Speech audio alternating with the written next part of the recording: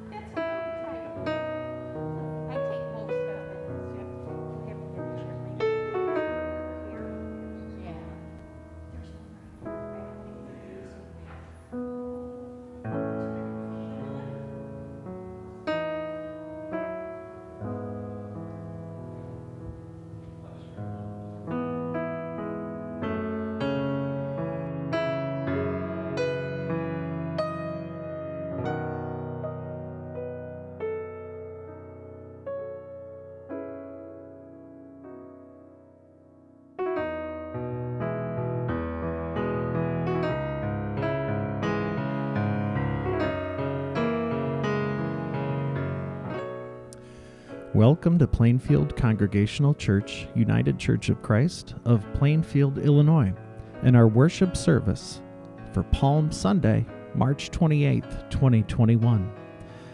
We are so glad that you have chosen to spend this time with us in worship today. We are led in our service by our guest pastor, Reverend Joe Newton, and our liturgists, Linda and John. We hope this service is an uplifting and enjoyable part of your day. Thank you.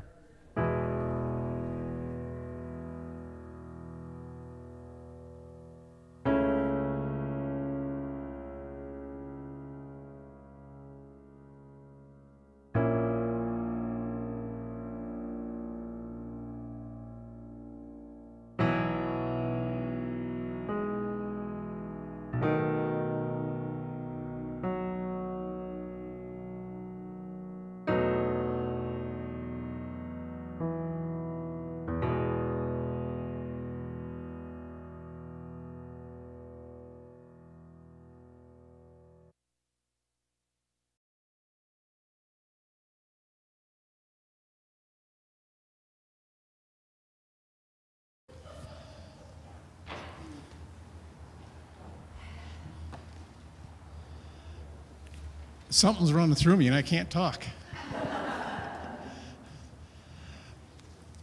Oh, thank you, God. Wow. Look around. Look around. We've made it so far. Let us be good and right and maintain it, as we know that God calls us to be responsible people. It's easy to back off, but don't. Let us maintain this distance. Let us maintain the cleanliness. Let us maintain the breathing through these God-forsaken masks that have saved us. Praise be to God. Praise be to God. Welcome to this Palm Sunday. Welcome in the name of Jesus Christ, who walks with us and has walked with us this entire journey. Welcome to all who have been excited to come into this place to worship again. I only have one announcement. I'm sure you folks have others that we can add to the community. But according to Facebook, it is Sue Davis's 83rd birthday.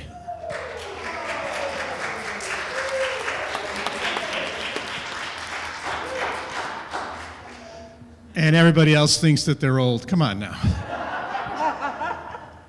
Blessings to you, my friend. God bless you. Are there other announcements that I am unaware of that we need to share with the community? Don't forget we meet here again next Sunday. Yes, to celebrate our Easter celebration. I hope everybody comes in their finery and wear their hats and whatever else, like it used to be.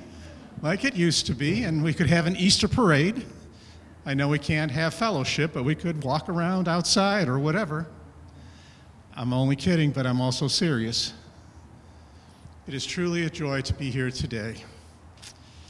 And let us start our worship with our call to worship, and we'll have Linda take care of that.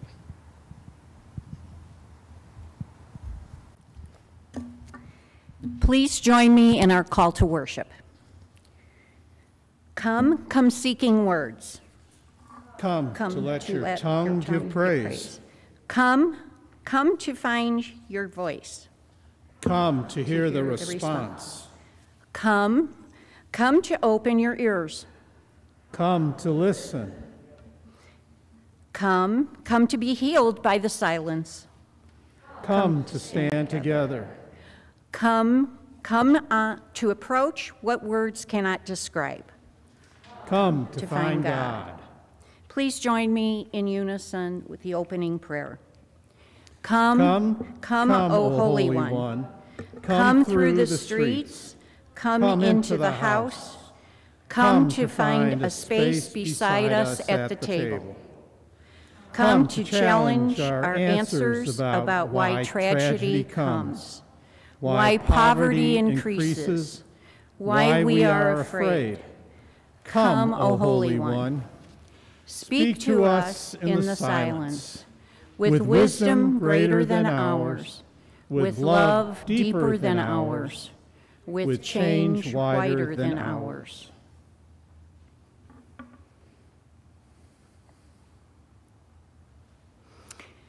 Come, O Holy One. Fill in these stories with your wisdom, with your love, with your change, so that we might rely on your answers. Here and now. Amen.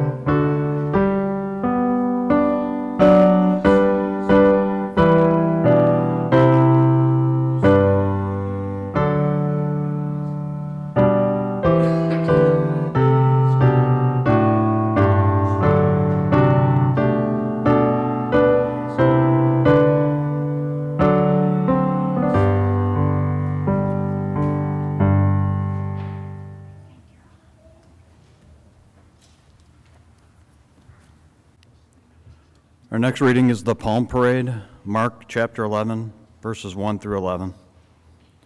They were looking for answers, so they went to Jerusalem. They gathered in the streets to make a way for peace.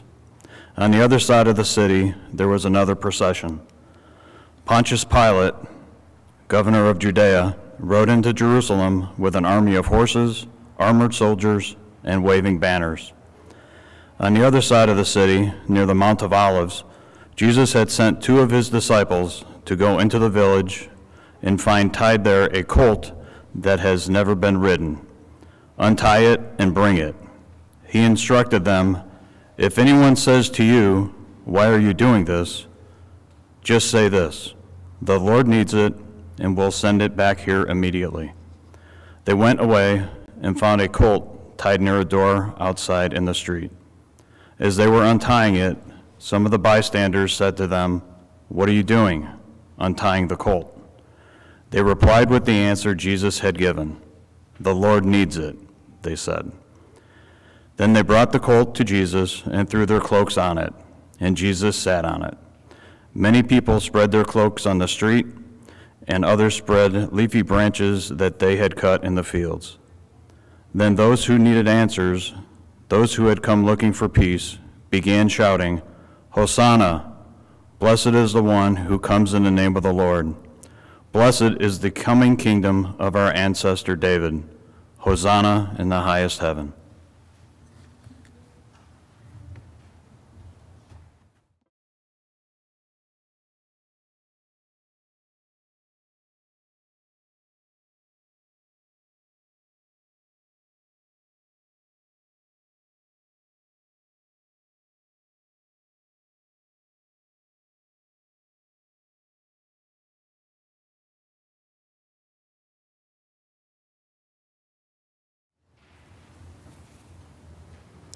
The anointing comes from Mark chapter 14, verses 1 through 9.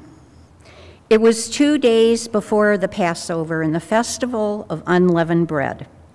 The chief priests and the scribes were looking for a way to arrest Jesus by stealth and kill him, for they said, "Not during the festival, or there may be a riot among the people." They were looking for their own answers. They thought they knew how the world worked. While they worried, Jesus sat at the table in the house of Simon the leper.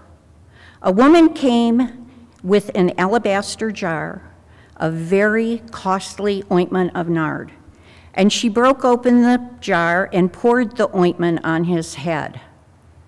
But some were there who said to one another in anger, "Why was the ointment wasted in this way? For this ointment could have been sold for more than 300 denarii, and the money given to the poor." And they scolded her. She did not reply. She continued with her task. She did what she could. She anointed his body beforehand for his burial. Jesus spoke where she did not. "Truly, I tell you," he said, "whenever the good news is proclaimed in the whole world, what she has done will be told in remembrance of me." Come, kneel beside her. Do not speak, but remember what your hands have done to proclaim the good news.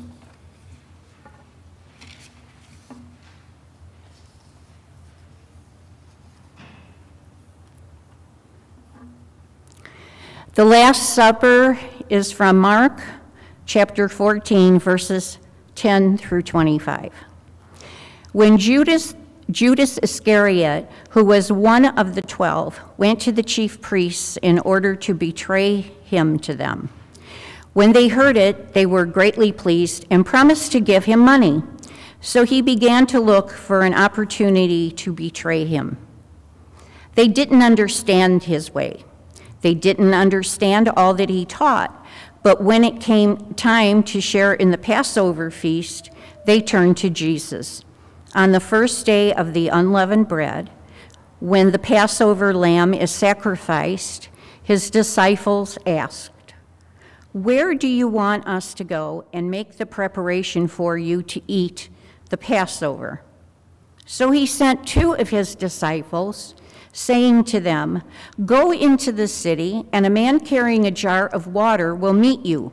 Follow him, and whenever he enters, say to the owner of the house, 'The teacher asks, where is my guest room where I may eat the Passover with my disciples?'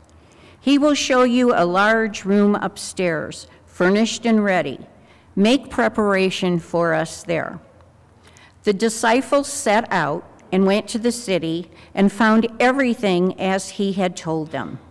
And they prepared the Passover meal. When it was evening, he came with the 12, and when they had taken their places and were eating, Jesus said, "Truly I tell you, one of you will betray me, one who is eating with me." They began to be distressed and to say to him, one after another, "Surely not I." He said to them, "Those looking for answers, those who came looking for peace, it is one of the 12, one who is dipping bread into the bowl with me. For the Son of Man, the human one, goes as it is written to him, but woe to that one by whom the human one is betrayed. It would have been better for that one not to have been born." While they were eating, he took a loaf of bread, and after blessing it, he broke it, gave it to them, and said, "Take, this is my body." Then he took a cup, and after giving thanks, he gave it to them, and all of them drank from it. He said to them, "This is my blood of the covenant, which is poured out for many. Truly I tell you, I will never again drink of the fruit of the vine until that day when I drink it new in the kingdom of God. Come, find your place at this table, you who need answers, you who came looking for peace."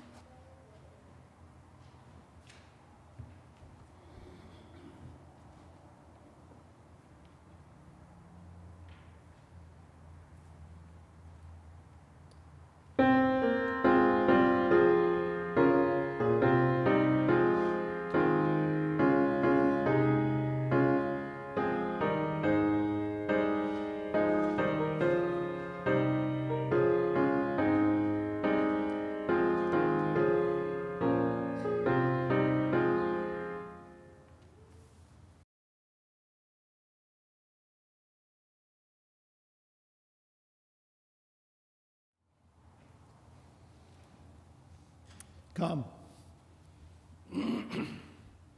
Come and find your place at the table. This table. Our table. Come without answers. Come without knowing peace.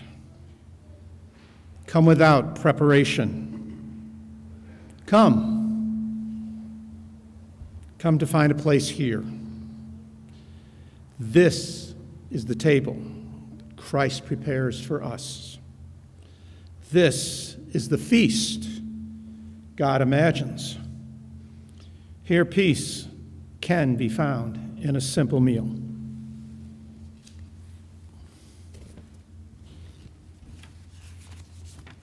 Please join me in our communion prayer. God be with you. And also with you. Lift up your hearts. We lift them up to God. Let us give thanks for the peace of God. It is right to give God thanks and praise in the streets, in our home, here beside this table. We give you thanks, O Holy One. We give you thanks for giving us a story, even when we do not understand its meaning, even when we doubt it happened this way, even when we want to rush ahead to the end. We know that you've given us this story, which to live and move and have our being. We remember that your story did not begin with this parade, but began when you came to move over the waters of creation. We remember the tragedies that came to your people. And we know that you were not silent. You gave your people a story. You gave your people a rainbow. You gave your people a song. You gave your people peace. Gather here with us now, O Holy One. Speak to us through this bread and this cup. Remind us all the stories we've ever heard about you. These symbols with your peace, so that we might find your peace within ourselves.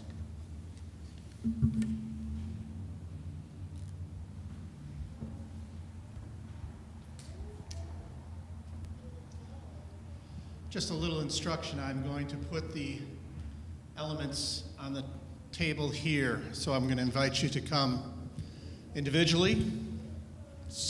Give yourself some space, and when you collect your communion, please take it to your seat, and then we will eat together. As we have just read the story of Jesus being in the upper room, and how it was that he was with his disciples and knowing that there was something going on, but he knew what it was. So he's trying to tell his disciples the story of how to live your life, knowing that he will no longer be with them in person, but would be with them in presence of the holy in our lives and in our work and all that we do. So he took the bread, breaking it, reminding the disciples again that it is like our bodies that are broken. Whenever you eat of this bread, you will do so in remembrance of me. You will know what it is that I have suffered through, and you will honor me. At the end of the meal, he took the wine and he blessed that, again acknowledging the fact that this is the blood of the new covenant. This is sacred. It is life-giving. It is in remembrance and in honor of the sins that have been given by me, Jesus. Whenever you drink of this, do so in remembrance of me. Let us pray. Holy One, we've gathered this day to share in this meal a remembrance, a remindful time in our lives that we come to know that you are so ever present. That when we eat of the bread and drink of the wine, that we know that we are forgiven and we are loved and that we are to go into this world and share it with everyone that we meet. May this meal that yet is simple be so powerful that it encourages us to do unimaginably wonderful things. Bless this meal, O God. It's in your name we pray. Amen.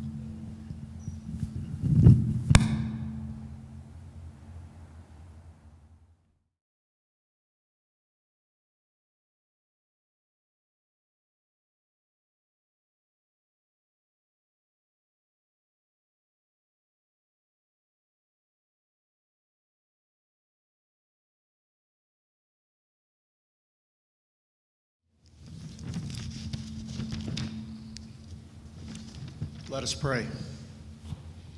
O Holy One, there are no words to describe the mystery of this bread and cup. There are no sighs too deep to reveal what we feel in sharing in this feast. Thank you for gathering us together to remember that you are always present among us. We lift our hearts in prayer toward your Spirit and pray the prayer that Jesus taught us by saying, Our Father,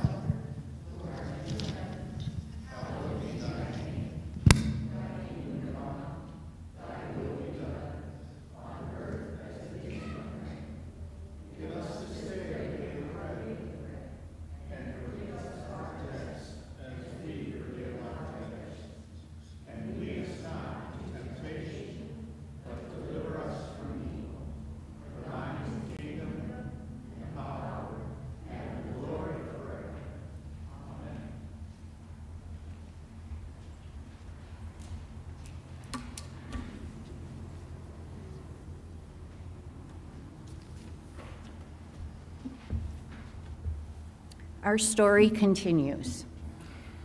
The reading comes from Mark chapter 14, verses 32 through 40, the garden. They went to a place called Gethsemane, and he said to his disciples, "Sit here while I pray." He took with him Peter and James and John and began to be distressed and agitated, and said to them, I am deeply grieved, even to death. Remain here and keep awake. And going a little farther, Jesus threw himself on the ground and prayed that if it were possible, the hour might pass from him. He said, Abba, for you all things are possible. Remove this cup from me, yet not what I want, but what you want. He came and found them sleeping. And Jesus said to Peter, Simon, are you asleep? Could you not keep awake 1 hour? Keep awake and pray. He went away and prayed, saying the same words. And once more he came and found them sleeping, for their eyes were very heavy, and they did not know what to say to him. They had no answers. Come, rest in the garden, you who are weary, you who don't have any answers.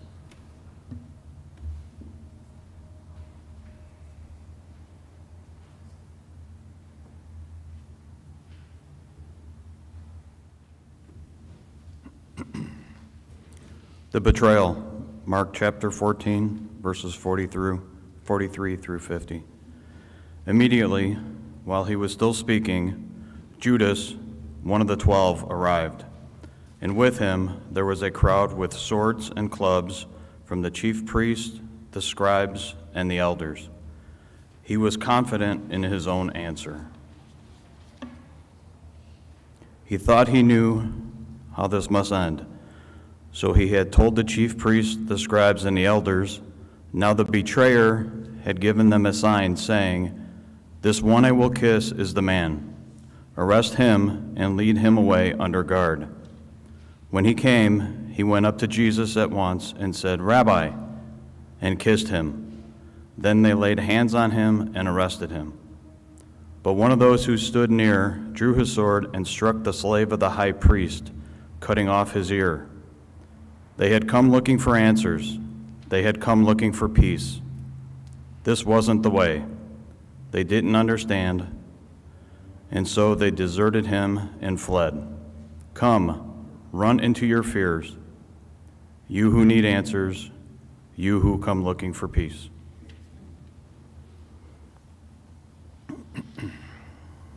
The arrest, Mark chapter 14, verses 53 through 65. They took Jesus to the high priest, and all the chief priests, the elders, and the scribes were assembled. Now the chief priest and the whole council were looking for testimony against Jesus to put him to death, but they found none. For many gave false testimony against him, and their testimony did not agree. They did not have one answer. Some stood up and gave false testimony against him, saying, We heard him say, I will destroy this temple that is made with hands, and in 3 days I will build another, not made with hands. But even on this point, their testimony did not agree. Then the high priest stood up before them and asked Jesus, Have you no answer? What is it that they testify against you? But he was silent and did not answer. Again the high priest asked him, Are you the Messiah, the Son of the Blessed One? The chief priest, the elders, and the scribes knew their answer. They thought they knew the ways of God. They thought they knew all that God could do. There was nothing that could convince them otherwise.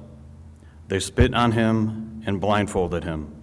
They beat him for the words he said. Come, listen to what God might be saying. Listen to what God might be doing. That doesn't fit with everything that you have been taught about this world. Listen for God to speak.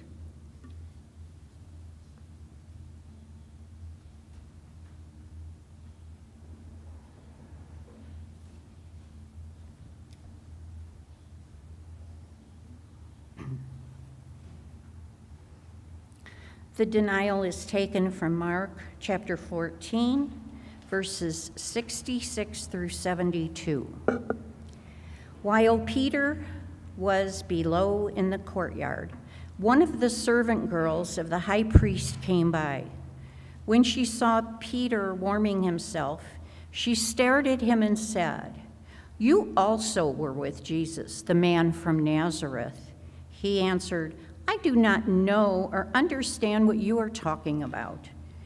Then the cock crowed, and the servant girl, on seeing him, began again to say to the bystanders, "This man is one of them," but again he denied it. Then after a little while, the bystanders again said to Peter, "Certainly, you are one of them, for you are a Galilean." But he began to curse, and he swore an oath, "I do not know this man you are talking about." At that moment, the cock crowed for the second time. Then Peter remembered that Jesus had said to him, "Before the cock crows twice, you will deny me 3 times." And he broke down and wept. Come, join those who wander through courtyards, courtrooms, streets, and gardens. Join the crowds who have come looking for answers, looking for peace.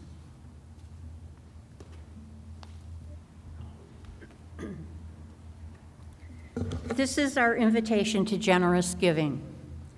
When you have no words, when you cannot find your voice, God approaches. Let us reach out to our God. Let us give our gifts. As always, you are invited to prepare your expression of gifts for God's blessing in your life. We invite you to use our electronic transfer of funds by visiting our website at plainfielducc.org, or to use the postal service and mail your expression of thanksgiving to us at Plainfield Congregational Church, United Church of Christ, 24020 West Fraser Road, Plainfield, Illinois, 60586. Thank you.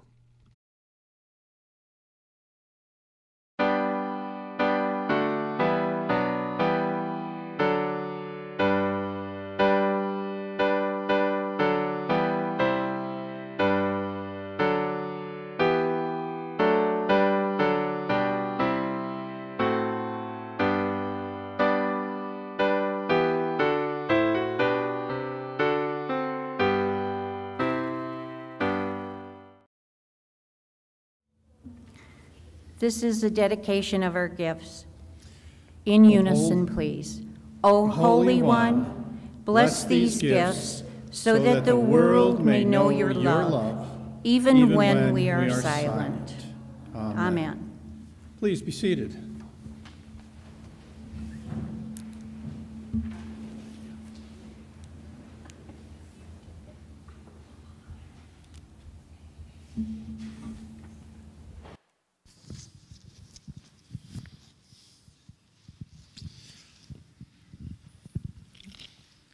Could this be any more joyful? Everybody back together. Not everybody. It's time to invite, encourage. We're safe. Let us share the love of Jesus Christ in ways that we've never done before. Let's just ask. Join us. I stand here in the midst of all of this as we bring this to each other. And we've missed doing this for a year, over a year. And it's not a burden, but it is quite a bit of emotion that we have going on here right now. And we pray to God always, not just to lift it, but to listen. And we need to listen to God's response. So let us come before our God. Let us take again another moment of silence for our own prayers, and then we will close with our prayer together. Let us pray.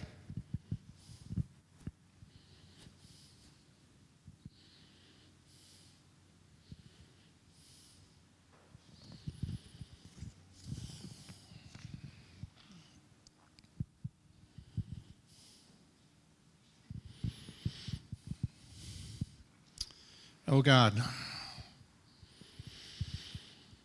we sit and we listen and we hear the emotion, the requests, the hopes, the dreams. Our prayers, oh God, the prayers of your people, of our faith community, lifting them up to you, knowing that you are already, as we would say, on the job, doing what is necessary. We just need to look and watch and see how it's being done so that we can bring our hands in to help, to assist. Because we take you as the leader. You are our God. And you will show us how to help, to encourage, to support. And you will intervene for those who think they don't know that you are available or you are around. For those who are in such pain and discord because of illnesses, we know you are there with the caregiver, with the doc, with the nurse, with us, as we hold all of these individuals, all of your children in our hearts, and pray for the best and pray for what is right. We know you hear us. We know that you will respond, because you gave us that Son of yours, Jesus, who went into the world, as we heard the story today, that last week of his life. We hear the story again, and it's like we hear it the first time. It is a powerful story that reminds us of how we are loved and how human we are when we want to rebuke, when we want to deny, when we want to be a Judas. Gracious God, we are awakened to what we need to do. From this story, from Jesus himself, who awakens us to walk into the world and share his love. We've been fed, we are nourished, and we are ready. So during this week of Holy Week, oh God, remind us again and again of this story that we live every day. Hear our prayers, oh God. It's in Jesus' name we pray. Amen.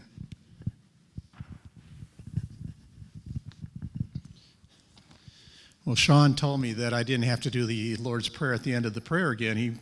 I think he put money on it that I was going to do it a second time. I win. This is something that I've wanted to do a long time. I'm going to invite you to stand. And if you got a loved one with you, yeah, grab their hand. Please. And will you join with me in affirming our mission? We, the members and friends of Plainfield Congregational Church, United Church of Christ, seek to embody and celebrate God's love by being a community that lives Christ's compassion and promotes justice, healing, and wholeness of life. A joyous family where all are welcome to join together to grow in faith and love. Amen. Yeah, please stand. We're getting ready for the benediction. I won't keep you standing too long. Will you join me in our benediction? Go into the world to find your voice. Go into the world to find each other. Go out into the world amazed, be amazed, knowing that God is always with you.